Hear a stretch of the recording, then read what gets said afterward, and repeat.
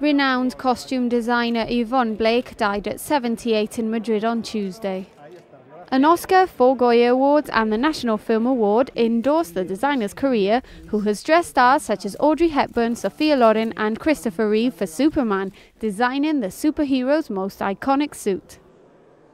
Born in Manchester in 1940, Blake arrived in Spain in 1968 for work reasons and stayed for love until her death.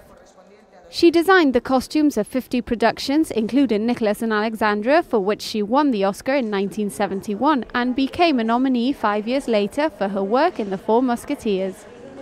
Blake was nominated 4 times for a BAFTA, 1 for her work in Jesus Christ Superstar and twice for an Emmy. The Spanish Culture Ministry awarded her the National Cinematography Award in 2012 for throwing herself into Spanish film with rigor, elegance and creativity. She was the first non-actress woman to win this award.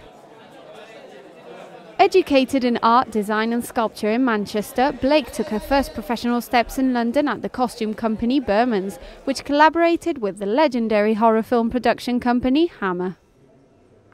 In her 20s, she found herself dressing Sofia Loren for Daniel Mann's Judith. For Audrey Hepburn, the most elegant in her opinion, she designed a Sparse and Abbess costume that she wore in Robin and Marian. Ava Gardner, Robert De Niro, Sean Connery and Elizabeth Taylor are among the lucky ones who wore some of her designs.